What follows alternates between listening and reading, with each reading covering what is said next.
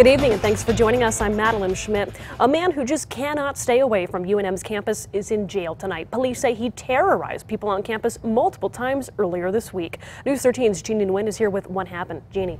Madeline, UNM police say Jose Baron tried to stab the manager of the sub after he was caught rifling through equipment used for the school's blood drive. UNM police say they got a call just before 1 a.m. on Thursday. The manager of the student union building noticed Baron going through equipment for a blood drive in a ballroom.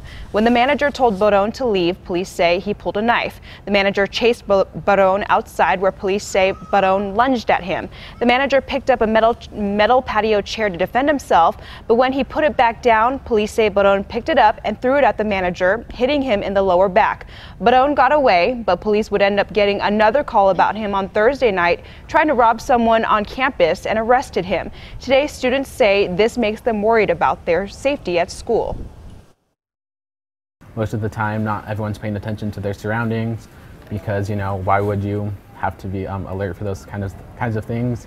And as it turns out, Baron is no stranger to UNM police. Back in July, he was caught on campus twice, once posing as a construction worker on campus, then also found going through students' lockers.